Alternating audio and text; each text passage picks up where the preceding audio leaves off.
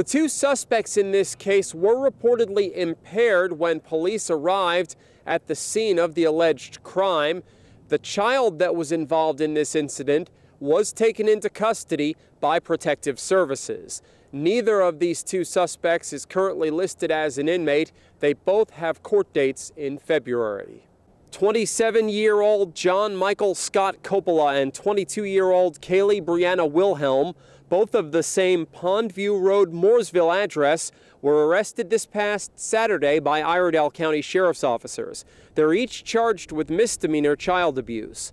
On December 8th of this year, Road Patrol deputies with the Iredell County Sheriff's Office responded to an address on Pondview Road in regards to a welfare check on an infant. When the deputies arrived at the scene, they found the suspects, Coppola and Wilhelm, in the home with their newborn infant. Both suspects appeared to be impaired by some substance. The deputies immediately notified the Iredell County Department of Social Services Child Protective Services Division. They responded to the home and took possession of the infant while the situation was being further investigated. The sheriff's office learned through the investigation that Coppola and Wilhelm had allegedly been using meth and marijuana while caring for their infant. Coppola had reportedly hallucinated and thought people had broken into his home. Police say he then began firing a 12-gauge shotgun into the walls.